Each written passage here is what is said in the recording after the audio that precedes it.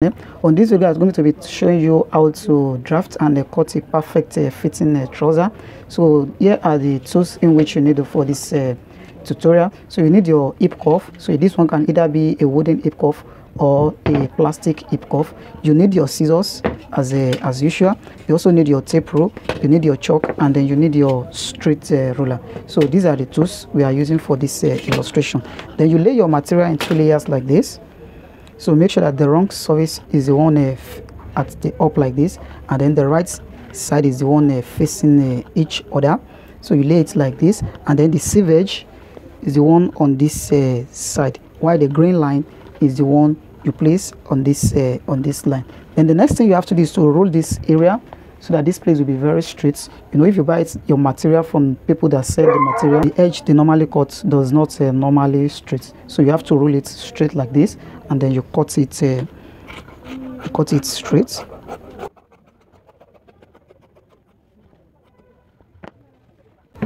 So now let's get to the work proper.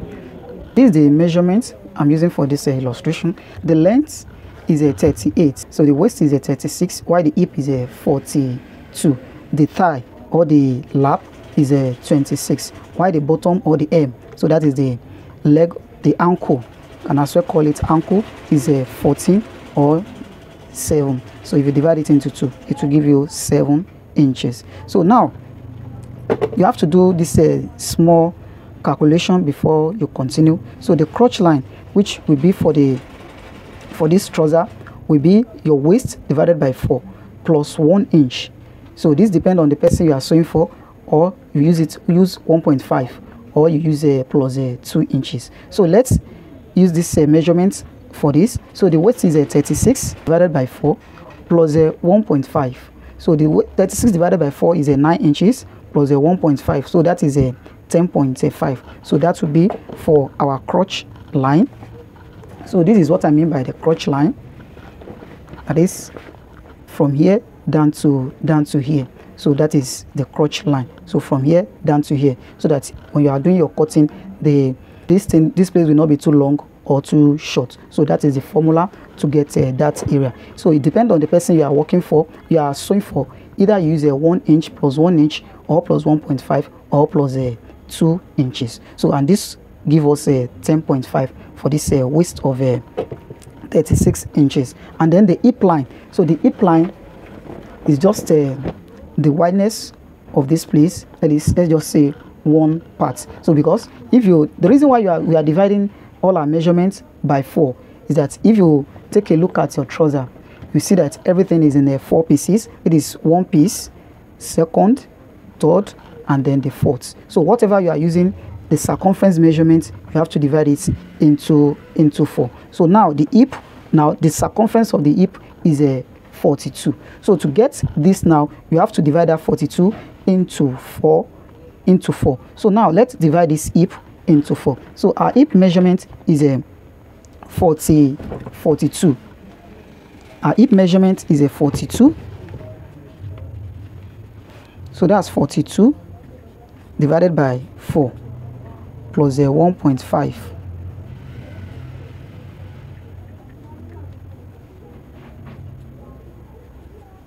plus 1.5 equals to 10.5 plus 1.5. So that will give us 12 inches. So that will give us 12. That will give us 12 inches. So this 1.5 is for 1 inch is for zipper, while 0.5 is for seam allowance. So that is it. So let me quickly show you that. So this 1 inch here, this is for the zipper, the 1 inch here, and then the ½ inch here is for this second seam allowance. So here now we have the hip, so plus 1.5, and then the 1.5, 1 out of it is for the zipper allowance, while the 0.5 is for the seam allowance by the side. So please just take note of all this. When we are doing the drafting, properly, I'm very sure you will understand everything that I've been explaining, since I just tried to break it down so that it will be very easy for you to go along with me when I'm doing the drafting properly. So thank you, and let's continue. So now the first thing you have to do here is to first mark 1 inch here.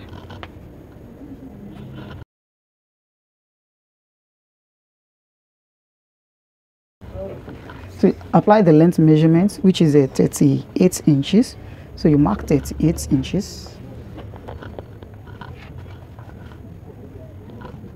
38, and then you roll it straight. Then you add your seam allowance. So this can either be 2 inches or you use a 1.5. Depends on how you want the seam allowance to be. So let me use 1.5 for this.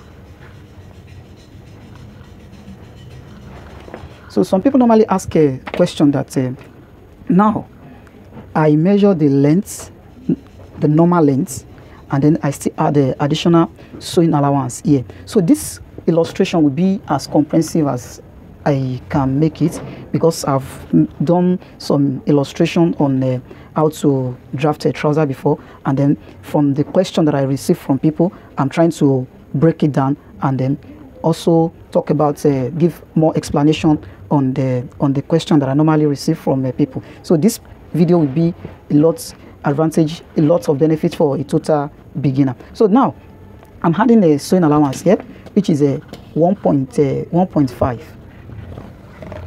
And then some people will now ask me that we still need to join the band at the top, which will be like a 1.2 inches after I've already added after I've already measured the normal length and I still added the sewing allowance. So won't that increase the measurement? And I'm saying that no. The reason is that if we take like a ½ inch from here and then we add like a 1.2 to this place, and then what we will have now is this, and then you measure it straight down to this place, you will have this, which is a 38. Then additional inches you have here, we only increase your folding allowance of 1.5, which we have here, to 2 inches. So that is the reason why you only need to measure your length and then you add the sewing allowance without considering the band you are adding at the top. So I believe I'm able to clear that. Then now the next thing you have to do here is to measure your crotch, which we have gotten from the formula, which is a 10.5. So just measure the 10.5 here.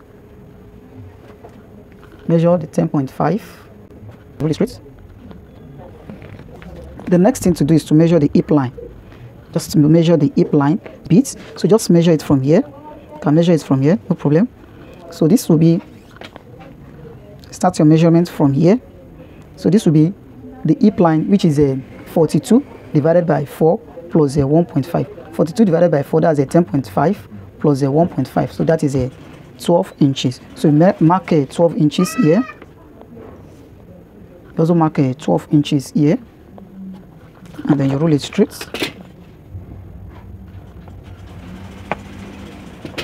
So here now, you add a 2 inches here. You add 2 inches here. Then let's get the waistline now. Let's get the waistline. So you measure ½ inch here. And then you connect the line. Don't start from here. You connect the line from this place like this.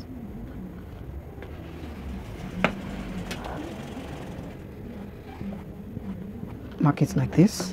So now to get the waistline, don't forget our waist is a 36. So that will be 36 divided by 4. 36 divided by 4, that is a 9 inches plus a 1.5. Plus 1.5. So this 1.5 is for the seam allowance by the side. ½ inch is for the seam allowance, while 1 inch will be for the allowance for the zip here. So this is where we are cutting.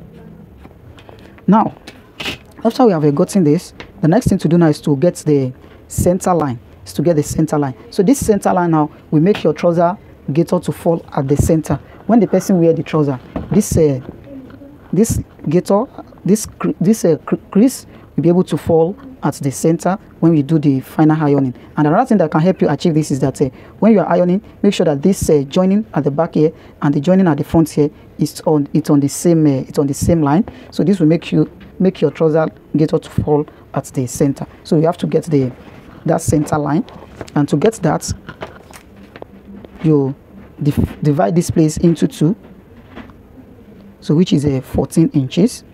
That's 7. Then you come in here with like a ½ inch, so that will give me like a 6.5, or if I start from here, that will give me like a 7.5. So let me just use this place, 7.5. Then you measure it straight down, center line. Now another thing to do here is to get the nail line. So this nail, you can as well have your nail measurement, but that is not necessary. So I'm not adding a nail measurement to this, but this is how you can get your nail line. So just divide this place from this M line to this place, divide it into 2, and then you add 2 inches upward. This will give me 16 inches. So you mark 16 inches here, and then you roll it straight. That is for the nail. So the reason is that if you take a look at your figure, you realize that from this place down to your nail, it's very short than from your nail down to your ankle. So that is the reason why this place is shorter than this place. Now the next thing to do here is to get the M line. So our hem is 14 inches, which will be the circumference. And if you divide the circumference into 2, that will give us 7 inches. So this 7 inches now, just place your tape rule like this and fold it like this. That will give us like 3.5. That will give us a 3.5. I believe you can see this. So 7 divided by 2 will give us a 3.5. But there's one thing that I normally do here is to shift this measurement to this side with ½ inch. So this 3.5 now, I will shift it to this side, that is to the side with ½ inch. So instead of having 3.5, I will have 3 inches. So now measure here with 7, and just 7 here. So just come up a bit, like 3.5 inches upward, and measure 7 inches again. Measure your 7 inches, then you rule a straight line so that the trouser will be a little bit straight from the bottom. Just roll it up a bit. And now if you want to apply your nail measurements, then you apply the same thing, the same process that I use here. You apply it here, but I'm not applying the nail measurement. So just place your hip cuff like this. You can measure this one twice. So your target now would be this end. So this hip cuff now, you can see is the biggest part and this is the smallest part. So you place it like this, and then you connect the line. So that is it. So now you turn this one like this. Make sure that it's straight a bit. Roll it to this end, and then you can turn it like this. You can see this. So turn it like this. So just connect the line to this end, and that is it. So this is how I place this, and when I want to place this one, I turn it like this.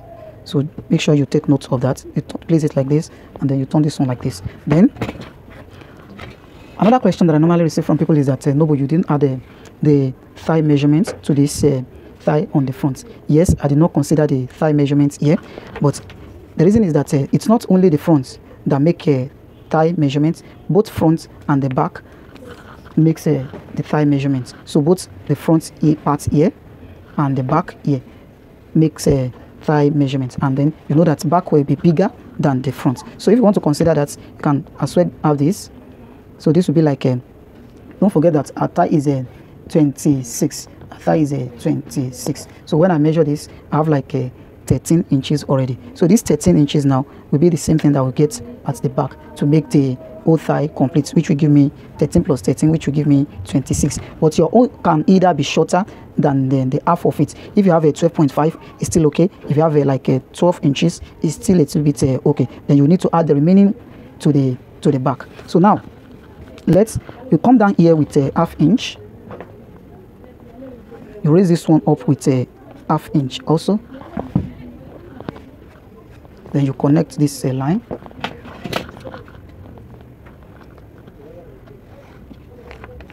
So that is it. Now, so just cut this line.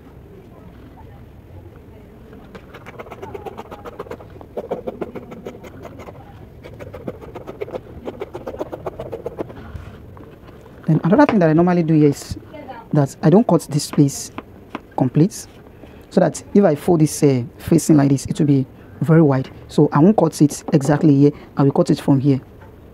But the measurement that I'm following is this same measurement. So I believe you understand that.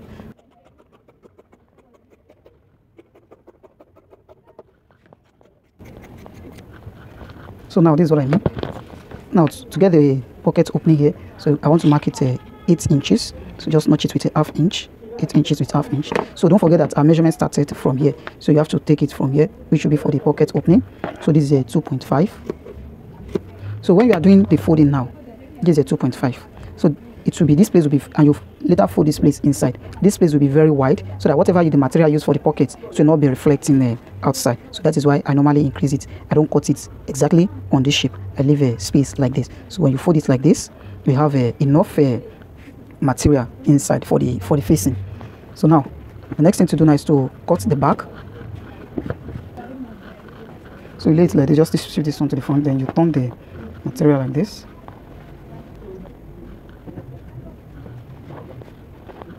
Lay your material like this, then you hold the line. So you have little work to do here, and then you hold this piece straight.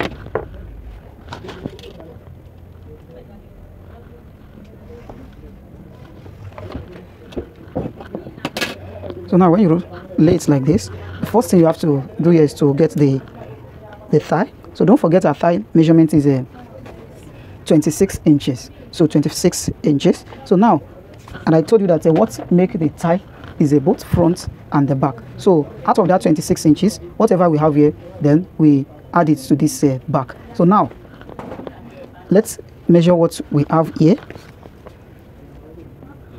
So this is a 13 inches. So just drop down a bit from this crotch line to get your thigh measurement. So this is a 13 inches. And then that means that out of 26 inches, we have a 13 inches. Now we need to measure for the back. The remaining parts now, we need to measure it from the back. So now this is a 13 inches. So we place it like this. And then we have this our 26. So once you have the 26 inches, then we add a seaming allowance to it. You have a seam allowance to it. A seam allowance will be 2 inches, or you make it a 2.5 to be on the safer side. Maybe when you are weaving it, the machine can cut it, or maybe when you are sewing it, you can as well sew more than a ½ inch. So the reason for that is that ½ inch here, when you are doing the sewing, when you are sewing the trouser, the reason for that additional 2 inches to this tie is that ½ inch here, ½ inch here, so that is a 1 inch. ½ inch here, ½ inch here, that is another 1 inch. 1 inch plus 1 inch, that will give us 2 inches. But when you are doing the weaving, your machine can cut it off, so you may need to add like 2.5, or if you like, you add that 2 inches. So we are adding 2 inches to this 26 inches, which we have on the thigh. So this will be 13 inches on the front. Then on the back, we have 13 inches, which is 26. Then you had additional 2.5, so this 2.5. So mark it like this. So that will be for the back. Then now to our bottom line, so that will be for the back. Then now to our bottom line, just add 2 inches to this M line. Add 2 inches to this. Then you connect your line. So if you can as well use a free hand to do this. If you know how to use a free hand, you can as well use your free hand to achieve this. You can see that. So now let's get to this piece. So don't forget that this is where our measurement started. You can as well make it straight like this. So from here, you can either start from here. Let me start from this end, straight line. So just on the straight line. So when we divide our waist measurements initially, we have 9 inches. So which is the waist 36 divided by 4, which gives us 9 inches. So you measure 9 inches here, and then you add you add 3 inches. You add 3 inches to this. So this is it.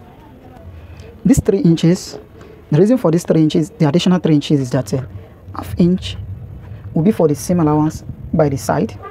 Then 1 inch will be additional inches for the darts at the back here.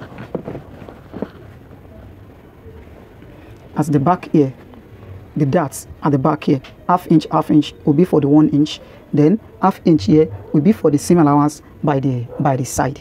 Then another thing is that the remaining 1.5 will be for the seam allowance at the back here. So this is it. So I believe you can see this clearly. So this is the back. So the seam allowance at the back here will be for that 1.5. So this is it. This is 30. This is 9 inches plus 3 inches. So this one is constant. So 3 inches. The ½ inch will be for the joining by the side. 1 inch will be for the darts at the bottom here. Then the 1.5 will be for the joining at the back here. So that is it. That is the reason why we arrive at this point. So just measure 2 inches upward here. So to make the back to be higher than the front because of the shape of the bottom. So now you can connect this place like this. So just slant it a bit, and then you cuff here. I think that is all.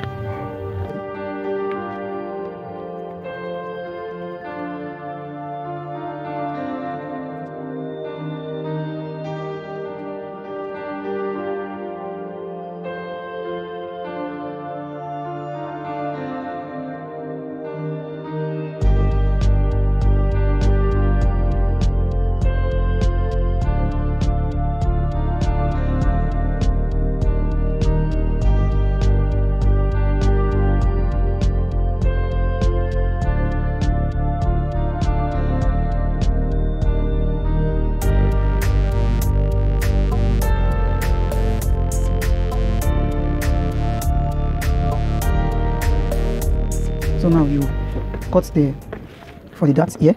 So don't forget our measurement here is 36, and that is divided by 4. That's 9. That's 9. Which is this? This is 9. This is 9. So you can divide it into 2 to get your darts here. So this place will be for the darts, and then the length will be like 3.5.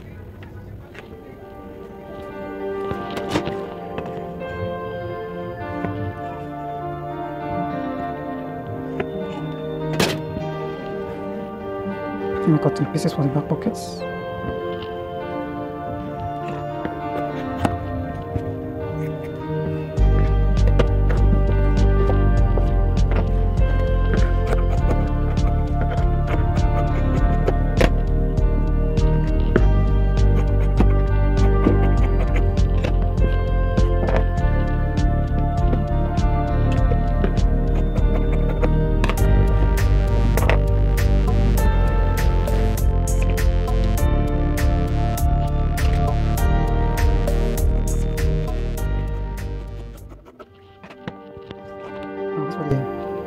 For the waistband, so this for the band, you can either make it 3 inches or you make it 2.7. So let me make it 3 inches.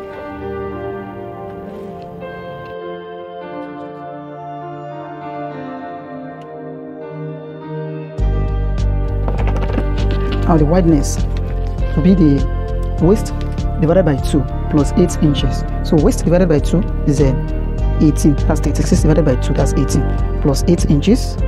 So this is 8 inches. So let's cut it like this.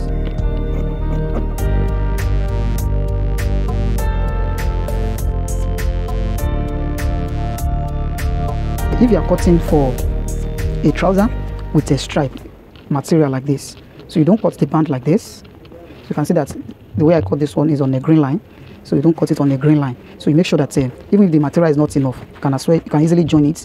So you have to make sure that stripe is on this line, so don't make mistake of making it stand like this on the band. So if the material is not enough, just make sure that just join it to make it longer. So that is it on how to cut a trouser, a fitting and a perfect trouser. I believe you enjoyed this video. So till the next time we're meeting again, I say thank you for watching, and then bye for now.